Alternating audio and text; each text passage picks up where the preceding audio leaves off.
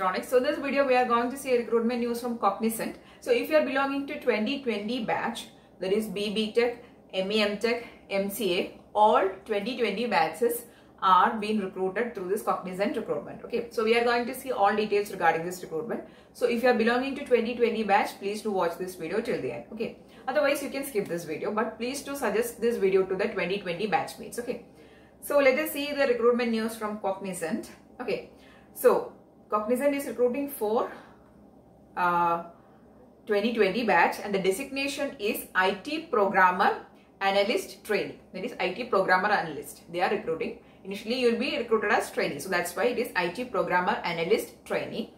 And the batch details which they are recruiting is 2020 batch, and they are recruiting BE, BTech, ME, MTech, MCA, and also MS in software engineering.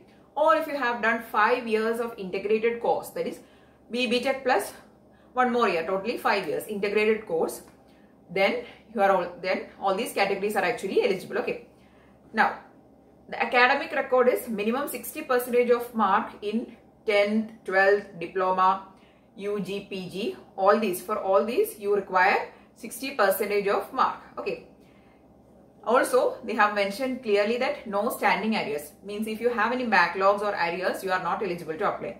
And also maximum 2 years of gap in the education is allowed. Okay, so these are the details regarding the qualification. And also you should be having strong written and communication skill, and also flexibility to relocate to any location in India, and also flexibility to work in shifts. All these things generally all companies keep as qualification requirement. Here also you can see all these things. Okay, so that is a qualification requirement. So if you brief up the qualification, 2020 batch, all branches, not any specific branch, they are recruiting, but all the branches are eligible.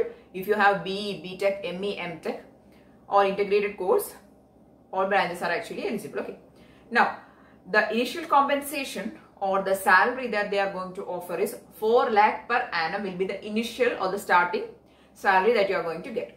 Okay, so these all are the details regarding the qualification and the salary and everything.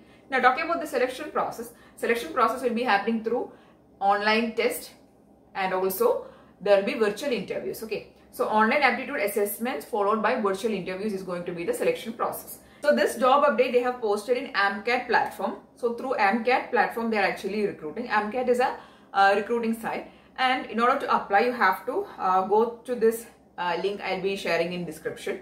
Directly you can apply from there. You can see a green color icon which is called click here to fill the form. So you have to click on that icon.